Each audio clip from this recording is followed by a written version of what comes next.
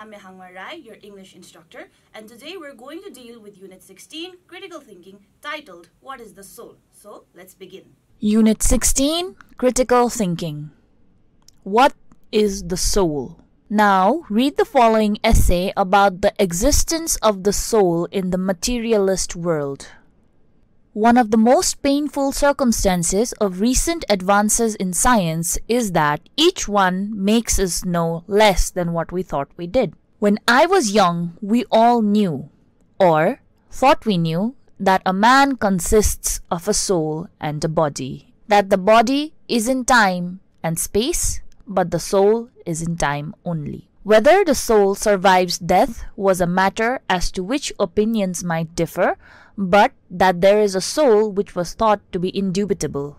As for the body, the plain man of course considered its existence self-evident, and so did the man of science. But the philosopher was apt to analyze it away after one fashion or another, reducing it usually to ideas in the mind of the man who had the body and anybody else who happened to notice him.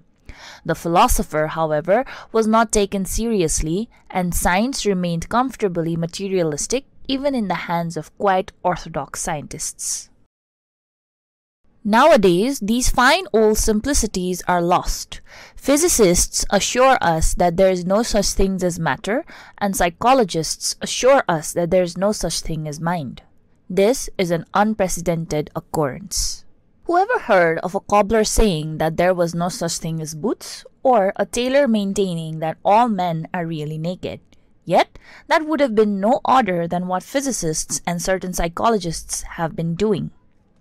To begin with the latter, some of them attempt to reduce everything that seems to be mental activity to an activity of the body.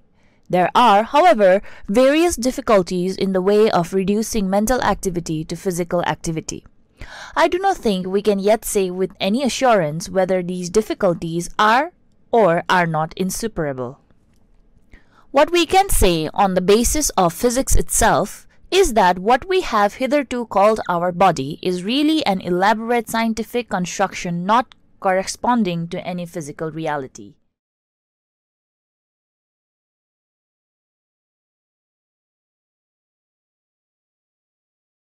The modern would-be materialist thus finds himself in a curious position, for while he may with a certain degree of success reduce the activities of the mind to those of the body, he cannot explain away the fact that the body itself is merely a convenient concept invented by the mind.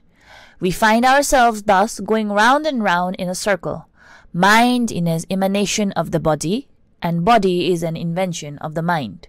Evidently, this cannot be quite right, and we have to look for something that is neither mind nor body, out which both can spring. Let us begin with the body. The plain man thinks that material objects must certainly exist, since they are evident to the senses. Whatever else may be doubted, it is certain that anything you can bump into must be real. This is the plain man's metaphysic. This is all very well, but the physicist comes along and shows you that you never bump into anything. Even when you run your hand along a stone wall, you do not really touch it. When you think you touch a thing, there are certain electrons and protons forming part of your body, which are attracted and repelled by certain electrons and protons in the thing you think you are touching, but there is no actual contact.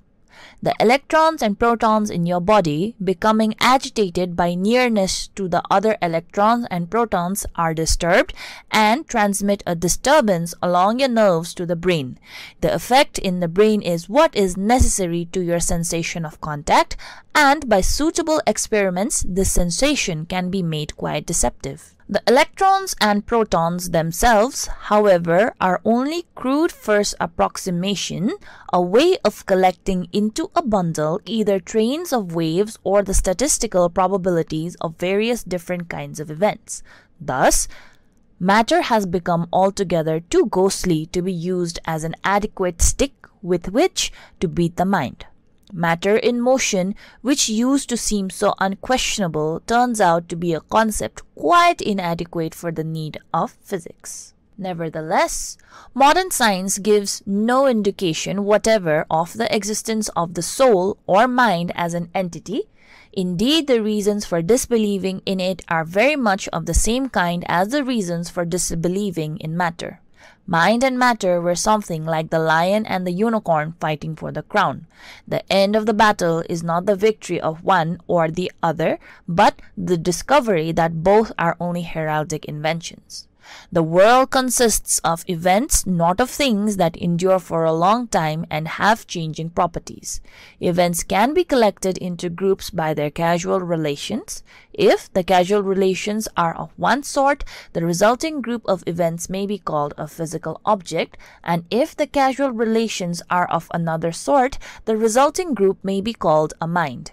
Any event that occurs inside a man's head will belong to groups of both kinds. Considered as belonging to a group of one kind, it is a constituent of his brain, and considered as belonging to a group of the other kind, it is a constituent of his mind.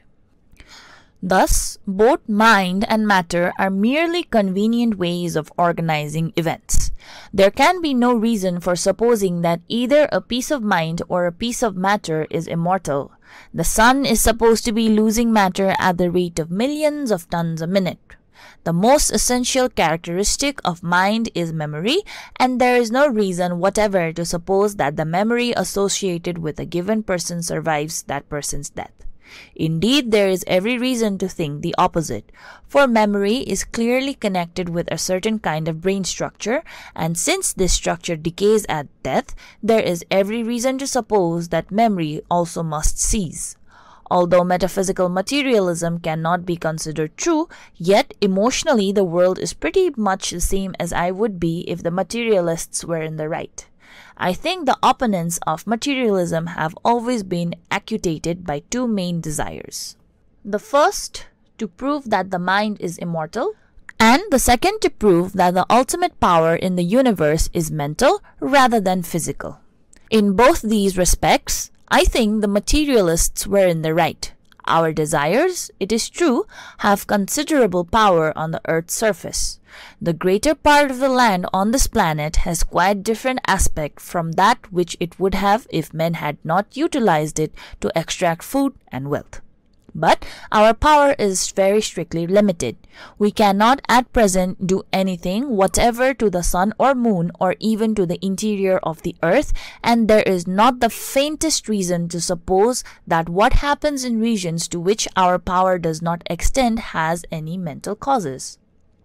That is to say, to put the matter in a nutshell, there is no reason to think that except on the earth's surface anything happens because somebody wishes it to happen. And since our power on earth's surface is entirely dependent upon the sun, we could hardly realize any of our wishes if the sun grew cold. It is of course rash to dogmatize as to what science may achieve in the future. We may learn to prolong human existence longer than now seems possible, but if there is any truth in modern physics, more particularly in the second law of thermodynamics, we cannot hope that the human race will continue forever.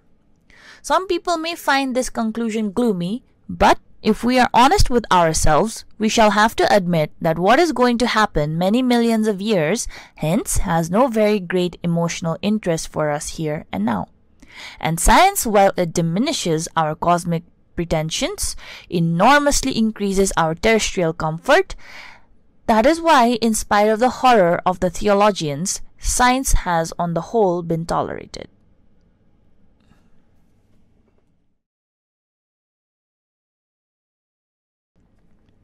What is the soul? Materialists cannot fathom that the existence of a soul is real, because they mainly believe that if there is a physical structure to it, if we can touch it, if we can see, feel, or if it tingles any of our five sensations, then only it can exist. But unlike a body, we cannot see, hear, feel our soul. That is why materialists deny that souls exist. So, the author believes that people are made up of events. We are all an accumulation of events that have been happening throughout our lives, and we are not only composed of a body or a soul. Although people believe that human souls are real and they do exist, but due to the lack of his physical body, it is quite difficult to comprehend it or understand it. And also, majority of the people have been taught that body exists in both time and space. However, the soul, it only exists in space. The soul is also a convenient method of arranging our events. And the author argues that once a human being passes away, their memory also fades along with them, hence the soul also does not survive the death. And towards the end of the chapter, the writer does agree that yes, human beings have certain powers on earth. They have certain desires. That is why we are able to make the change that we have seen around the world. However, regardless, our powers on earth are still limited. We can always wish for many things to happen, but the impossible will never come true. I can think and think and think and think and wish and wish and wish and wish for gravity to go away. However, like we mentioned, the power of a human being on earth is limited. Hence, regardless of wishing for many times for gravity to disappear, that is not going to happen. Anyways, the author has concluded the chapter by saying that science is mainly tolerated because it has been accommodating and advancing humanity further and making their lives easier. Hence, this is also the main reason why people like to tolerate science. Homework. Number 1, do you think that the soul exists? Explain in reference to the chapter. So you have to mention in your personal opinion whether you think that soul exists or not. But you have to make sure that whatever arguments you give by reading the chapter. Number 2, can the body or the soul exist independently? Here, you have to write your personal opinions whether you think that the soul or the body can survive on its own. Or do you believe that no, the soul and the body, they both require one another in order to survive? Number 3, humans have certain powers on earth, but they are limited. Elaborate. So you need to make it clear how human beings have powers on earth, but in what sense are they limited? If you have any queries, please feel free to email us at learning@dearwalk.edu.np. Thank you very much.